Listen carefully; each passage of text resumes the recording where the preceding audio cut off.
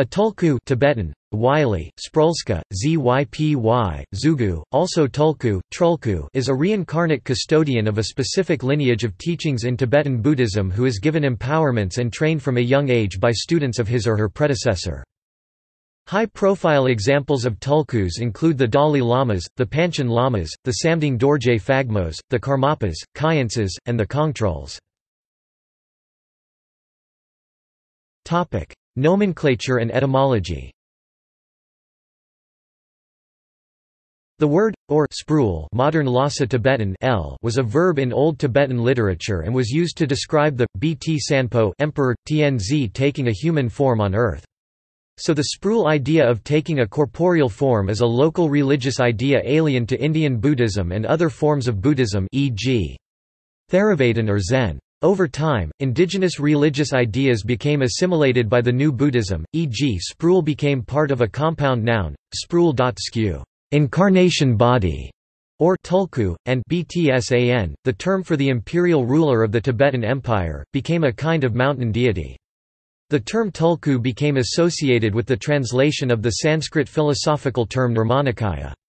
According to the philosophical system of Trikaya or three bodies of Buddha, Nirmanakaya is the Buddha's body, in the sense of the body-mind Sanskrit, namarupa.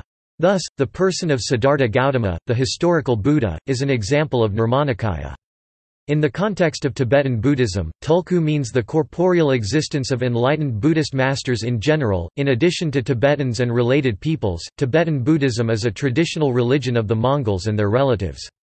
The Mongolian word for a tulku is Kubal Gamaan, though such persons may also be called by the honorific title Kutu Gama Tu, Tib, Fags Pa and Skt, Arya or superior, not to be confused with the historic figure, Fags Pa Lama or the script attributed to him, Fags Pa script, or Hutakt in the standard Khalkha dialect. According to the Light of Fearless Indestructible Wisdom by Khenpo Sewing Dongyal, the term tulku designates one who is noble or selfless according to Buddha's usage and used in Buddhist texts to denote a highly achieved being who has attained the first bhumi, a level of attainment which is truly egoless, or higher. The Chinese word for tulku is huofu, which literally means, living Buddha, and is sometimes used to mean tulku, although the Dalai Lama has said that this is a mistranslation, as a tulku isn't necessarily a realized being. Meaning of tulku.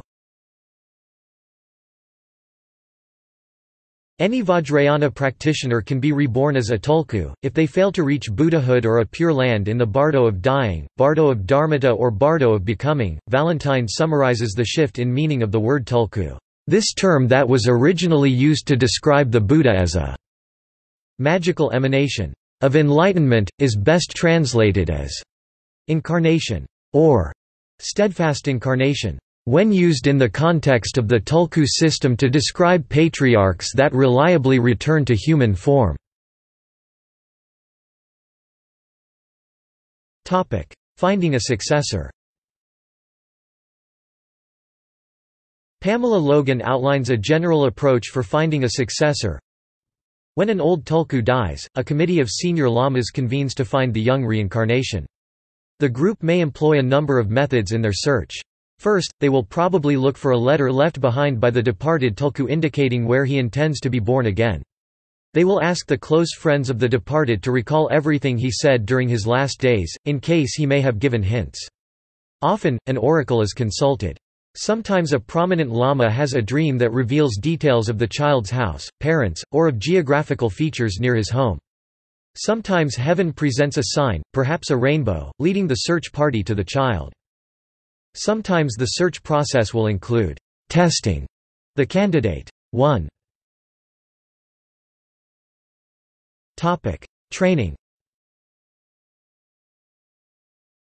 Logan describes the training a tulku undergoes from a young age. He is brought up inside a monastery, under the direction of a head tutor and a number of other teachers or servants. He must study hard and adhere to a strict regimen. He has few if any toys or playmates, and is rarely allowed outside.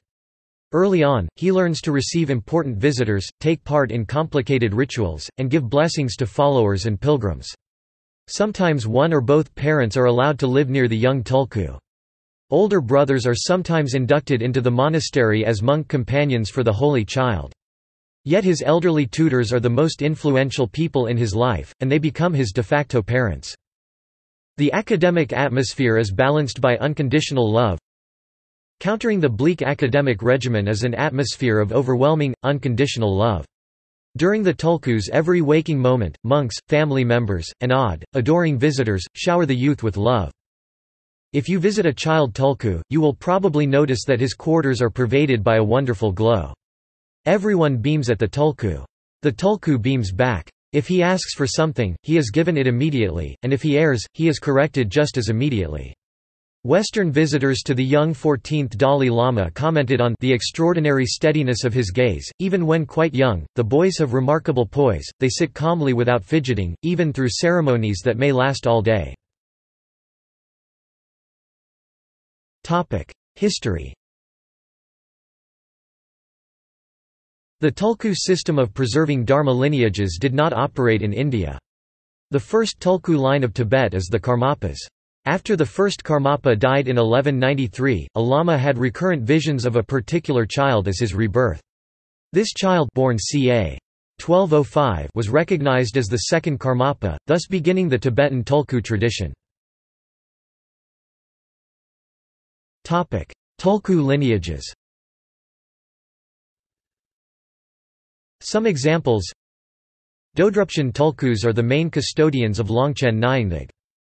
Dujom Tulkus are the main custodians of Dujom Tersar.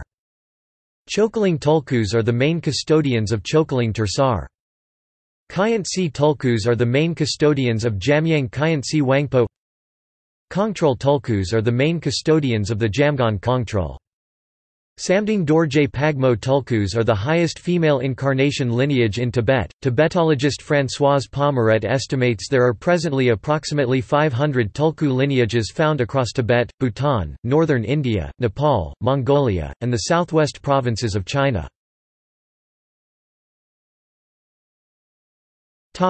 Criticism. In the 2009 documentary film Tulku, Dzongsar Jamyang Khyentse Rinpoche states the Tulku system may not work in present day. And now, I personally think that to hold that culture, institutionalized Tulku. That culture is dying, it's not going to work anymore. And even if it doesn't work, I think it's almost for the better because this Tulku, it's going to. If the Tibetans are not careful, this Tulku system is going to ruin Buddhism. At the end of the day, Buddhism is more important than Tulku system. Who cares about Tulku?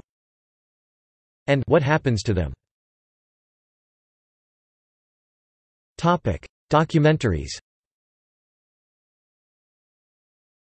My Reincarnation, Tulku, Unmistaken Child.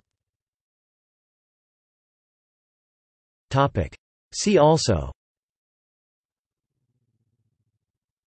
Rebirth Buddhist, Incarnation, Reincarnation application, Avatar, Bodhi, Kumari, Nepalese Hindu goddess incarnation, similar determination process, Namarupa. References. Notes. Further reading. Ray, Reginald A. 1986. Some Aspects of the Tulku Tradition in Tibet. In the Tibet Journal 11 35–69. Tulku, Thondup 2011, Incarnation, The History and Mysticism of the Tulku Tradition of Tibet, Boston. Shambhala Publications. External links. Reincarnate Lamas, Tulkus and Rinpoches, section from Berzin, Alexander. 2000. The Traditional Meaning of a Spiritual Teacher. Tulkus, Incarnate Lamas of Tibet, an interview with His Holiness Sakya Trizin, an excerpt from Testimonies of Tibetan Tulkus, a research among reincarnate Buddhist masters in exile by Daniel Barlacher, Opuscula Tibetana, Rikon Zurich, August 1982. Tulkus, Incarnate Lamas of Tibet 2 Interview with Sakya Gongma Dagchen Rinpoche, excerpted from Testimonies of Tibetan Tulkus, a research among reincarnate Buddhist masters in exile by Daniel Barlacher, Opuscula Tibetana, Rikon Zurich, August 1982. Interview translator, Cyrus Stearns. Tulkus, Masters of Reincarnation, focus article at wisdombooks.com.